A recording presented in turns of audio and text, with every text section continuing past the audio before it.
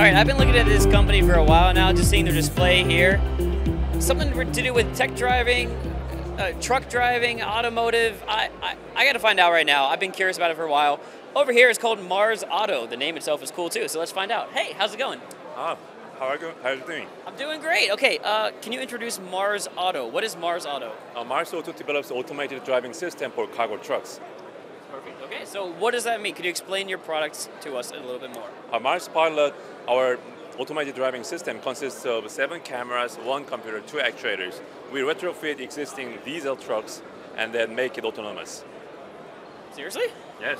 Oh, cool. Okay, so I guess there says the future of trucking. Mm-hmm. So with that being said, how does this work? So all those in the future, you're thinking trucks are going to be autonomous. We don't need drivers.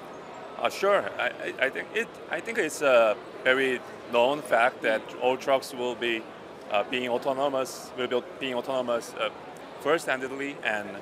I just read that recently in the U.S. there's going to be a huge shortage in the next 5 to 10 years of like over 150,000 truck drivers. There's just not enough truck drivers in the U.S. right now. So this is one of the solutions that you're expecting. Perfect. You're right, and it's a global trend that the truck driver shortage is worsening. Yeah. So okay, so you're here at CES, and as we just mentioned, it's not just a global trend. Also in the U.S., there is going to be a huge shortage. What are your goals at CES 2023 this year? Firstly, we are already in commercial level in Korea. So we are deploying 5 trucks with L3, level 3 autonomous truck. We are one and only company approved by government by special permit.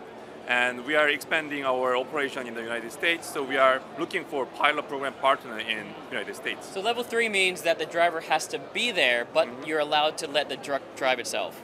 Yes, truck drives itself, but we call it fallback driver or fallback operator. Okay. So when the operator detects some danger situation, they have to intervene. So let's talk the future then. What do you think the goal is? When do you expect level 4 autonomous driving to happen? And what's the market that you're also looking forward to? Which market will be first to allow full autonomous driving? Korea, US, outside? I think the United States will be the first, but it is totally up to Korea's government and legislation committee.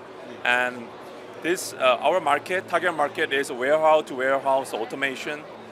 It's very friendly to autonomous driving environment because we have to tailor our system into highway. So on average, 97% of total routes are highway. So it's operational design domain is very friendly to us.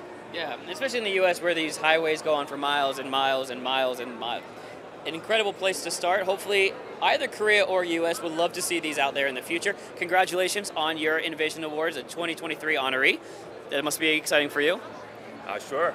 Everyone loved it. Of course. So nice to meet you and learn about your company.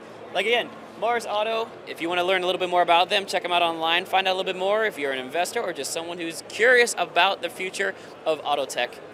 Check it out. All right, we'll see you around. Bye, everyone. Thank Very you. cool, man. Very cool.